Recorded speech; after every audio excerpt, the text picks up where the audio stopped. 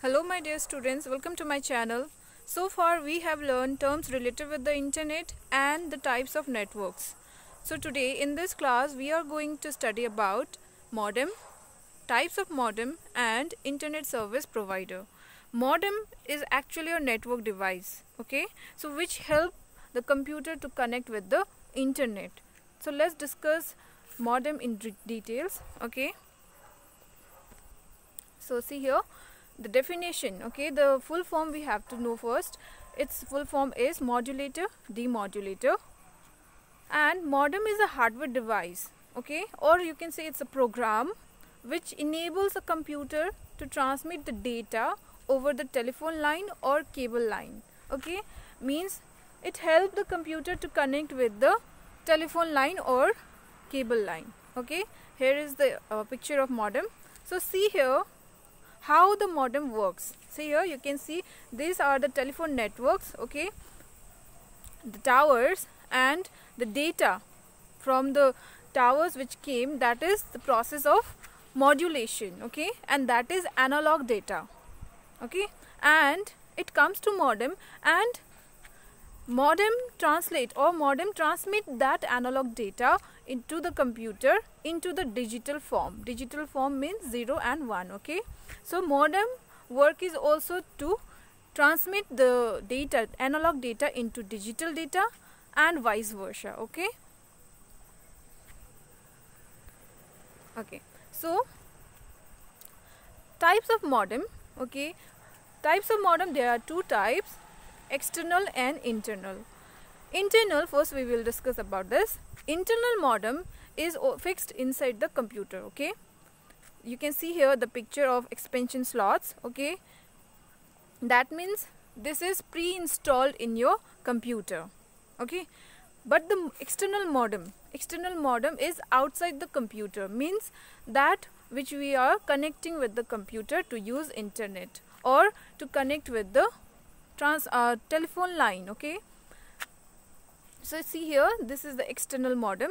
Then external modem can be wired also or wireless also, okay. Wireless means like we are using Wi-Fi, okay, and wired means the LAN connection we are using, the LAN connection, okay, through the devices like router, okay. And now who provide the internet to the modem, like by the help of internet service provider, this modem is able to translate the analog data into digital data, okay. And the providers, those providers either are the telecom companies, actually ISP company like Vodafone, Reliance, BSNL, MTNL, okay. So these are the company which provide internet facility to us, right?